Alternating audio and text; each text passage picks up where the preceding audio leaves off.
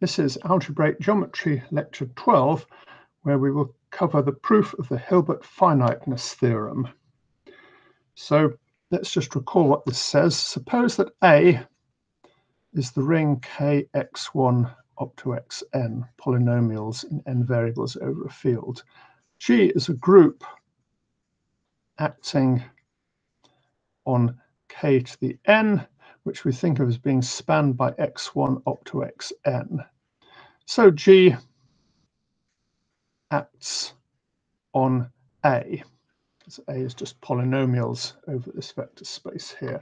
And we look at AG, which is the invariant elements of the ring A. And we can ask, is AG finitely generated as a K algebra? Can we find a finite number of invariant elements such that all invariant elements can be expressed in terms of them? Sometimes it is and sometimes it isn't. It depends a bit on what the group is. So we're going to prove Hilbert's theorem. This is finitely generated if G is finite and the characteristic of K is equal to 0. Actually, Hilbert proved a much more general theorem. He didn't assume G was finite. He allowed G to be almost any reductive group, but we will do finite groups for simplicity. The condition about characteristic K being 0 is not necessary, but simplifies the proof quite a lot. So to prove it, we notice that A is graded by the degree. So A is equal to A0 plus A1 plus A2 and so on. Well, A0 is just the field K, and A1 contains elements x1 up to xn and is an n-dimensional vector space and so on. So this is really just the usual way of grading a polynomial ring. And we let I be the ideal of A generated by the homogeneous elements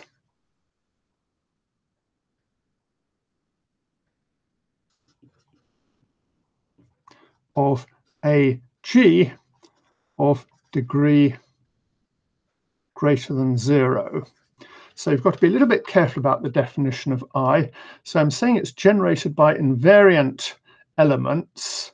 However, we're not thinking of it as being the ideal of in the ring of invariant elements. In fact, it contains this ring. We're thinking of it as being the ideal of A.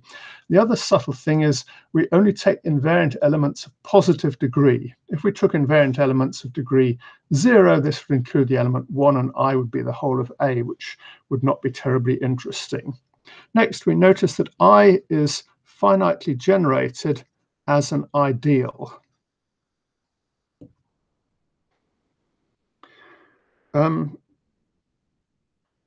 And we can assume it has a finite number of generators.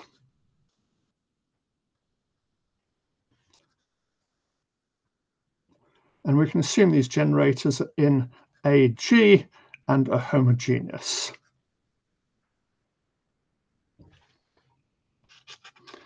So we've got generators. So suppose I1 to IN are generators as above for the ideal I. We want to show they generate the K algebra AG. So you've got to be a bit careful here. There's a big difference between a set of elements generating an ideal and then generating an algebra. So if you're talking about them generating something as an algebra, you're allowed to multiply them and add them and so on. If you're talking about them generating an ideal, you're also allowed to multiply these generators by any element of A, which will be quite a lot more. So there's no particular reason why, if they generate the ideal A, they should generate the algebra A. For example, suppose A is kxy.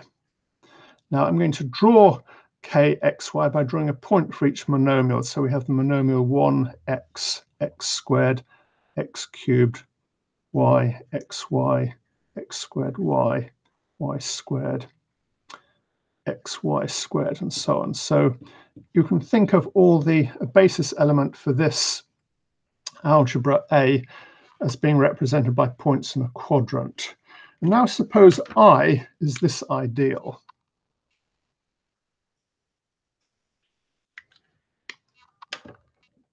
So we're taking I to be the ideal generated by Y. So it's a perfectly good finitely generated ideal. And now let's look at the ring generated by I and 1. So the ring R here would be spanned by 1 and all monomials that are divisible by I. And you notice this ring is not finitely generated.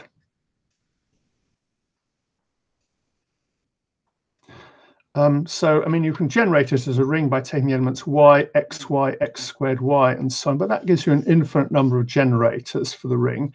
And it's not difficult to see that you can't actually generate this ring by a finite number of generators. So even though the ideal I is finitely generated as an ideal, the ring it generates is not finitely generated as a ring or an algebra. And this is a bit of a problem because we've got a finite set of generators for an ideal, and we want to show the corresponding ring is finitely generated. As we've just seen, this isn't true for most subrings. So there must be some special property of the ring of invariants that we have to use.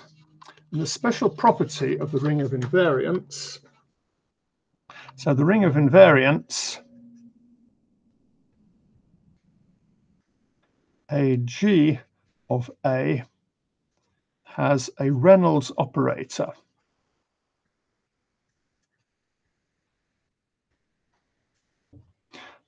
This is called rho. This is a Greek letter rho, standing for Reynolds, I guess. So the Reynolds operator, rho of A, is the average of A under the group G. So for G finite, rho of A, rho of little a, is just sum over G in G of G of A, except you then need to divide that by the order of G. And it's in order to define the Reynolds operator that we needed to make the two assumptions on the group here. So we can sum over the group G because G is finite, and we can take the average over G because the characteristic of K is equal to 0. If the characteristic of K were divisible by the order of G, then this number would be 0, and we would not be able to define a Reynolds operator. You can actually ask, who was Reynolds? Well, Reynolds did not actually work in invariant theory. He was actually a guy working in fluid dynamics.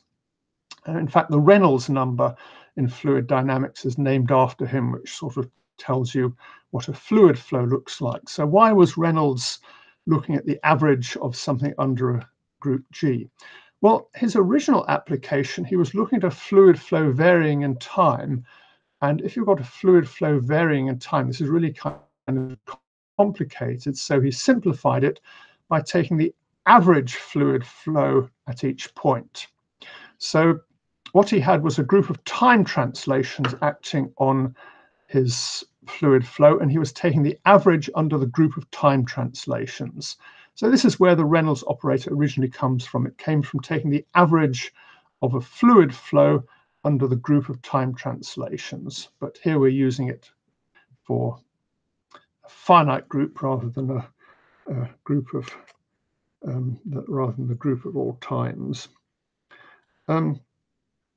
So anyway, Reynolds operator has the following properties. First of all, the average of 1 is equal to 1. And the average of A plus B is the average of A plus the average of B. It's kind of, both of these are kind of trivial. Is the average of AB equal to the average of A times the average of B? And the answer is in general no. This is not a homomorphism of algebras.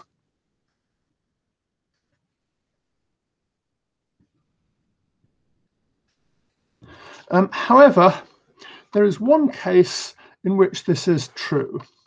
So rho of AB is equal to A times rho of B, which is equal to rho times A rho of B, if A equals rho of A. So if A is fixed by the group, then it's easier to check that rho of AB is equal to A times rho of B. So this says that rho is a homomorphism from A to AG of AG modules. So it's not a homomorphism of algebras from A to AG, but it is at least a homomorphism of modules over the algebra AG. So this is very easy to check from the, it almost follows immediately from the definition. So now let's see how to use the Reynolds operator to prove Hilbert's finiteness theorem. Well, we show by induction on the degree that if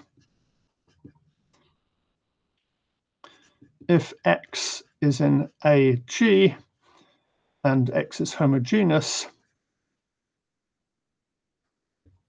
then X is in the algebra generated by I1 up to I, whatever it was. This is obvious for things of degree 0.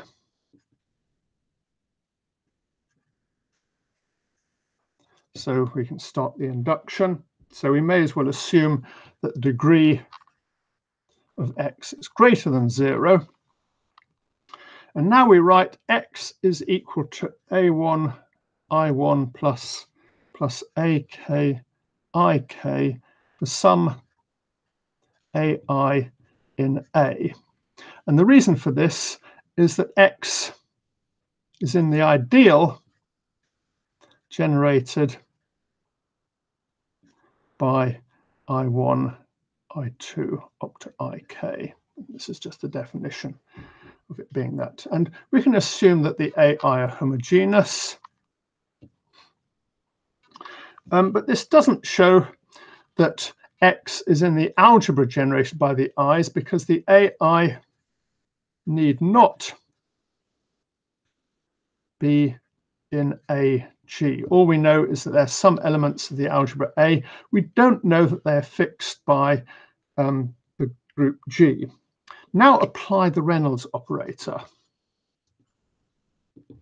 We find X is equal to rho of X is equal to rho of A1 times I1 plus rho of A2 times I2 and so on. This is because rho of IM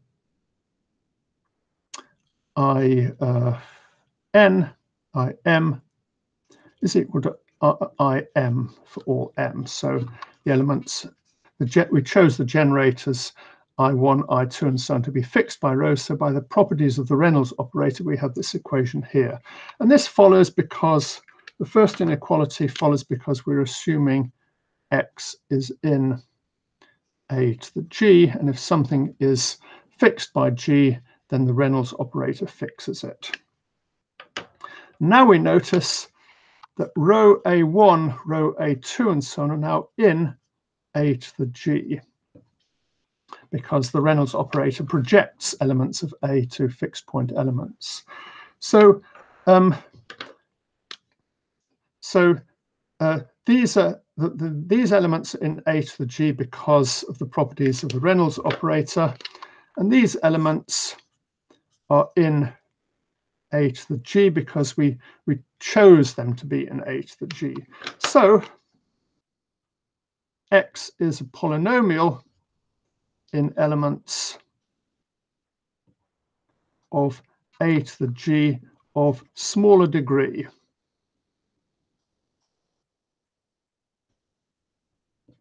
So the point is, each element I1, I2 is degree at least 1.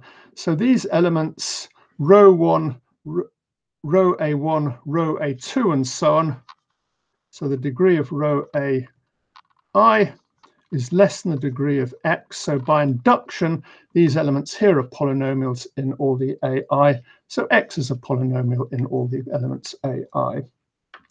So that's the end of the proof of Hilbert's finiteness theorem, because it shows that every element is a polynomial in these homogeneous positive degree generators of the ideal.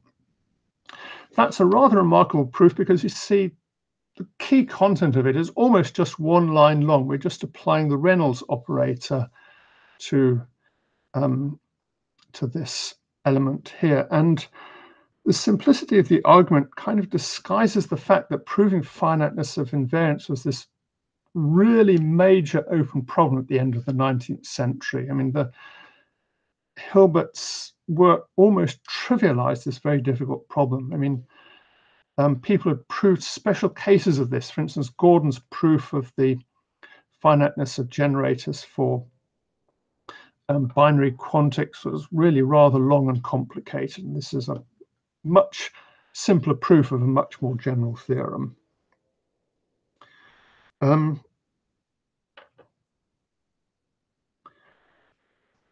Well, as I said, Hilbert didn't prove it just for finite groups.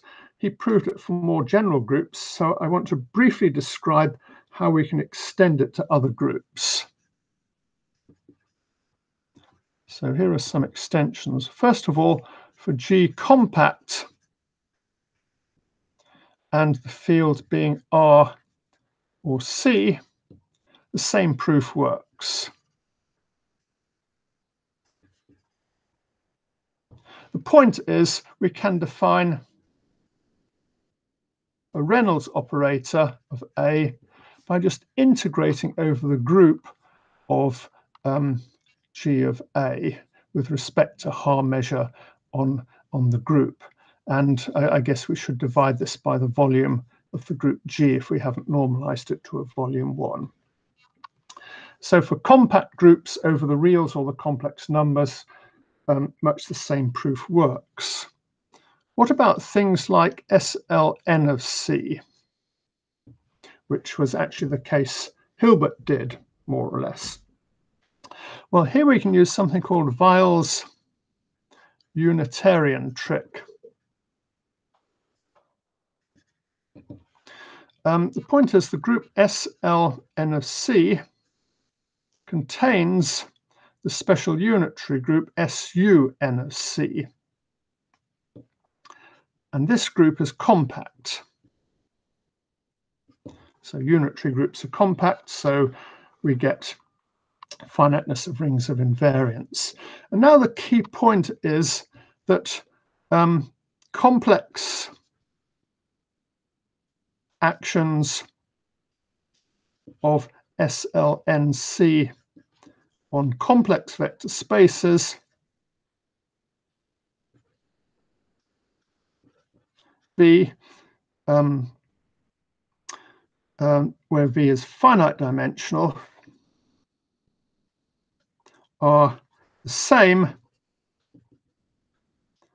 as actions of SUNC on V. So this is an easy result you get by looking at the Lie algebras of the groups and noticing that the complexification of the Lie algebra of the unitary group is the Lie algebra of SLN of C. So the point is that finiteness of invariance for SUN of C implies finiteness of invariance of SLN of C, provided it's acting as a complex group on complex vector spaces, essentially because the finite dimensional representations in the two cases are equivalent. So something like this works for more general reductive groups like orthogonal groups and symplectic groups, and with a bit more effort you can do it over fields of characteristic zero, not just the complex numbers, although you need to work a bit harder because you can't integrate over the group in general. As I mentioned before, you can also extend this to the case of fields that are not of characteristic zero, but that's quite a lot harder. That was done by Haboush a few decades ago. What Haboush did was he managed to prove there was a sort of Reynolds operator, only it wasn't linear, so it was a bit more complicated. So a summary of this is that Hilbert's finiteness theorem means that we can quite often construct meaningful quotients of affine varieties or affine algebraic sets by groups, provided the group isn't too strange. Nagata actually found examples of some groups that are so strange that their rings of invariance are not finitely generated. So he found an example of a group G acting on k to the n, so that the ring of invariance A to the G is not finitely generated.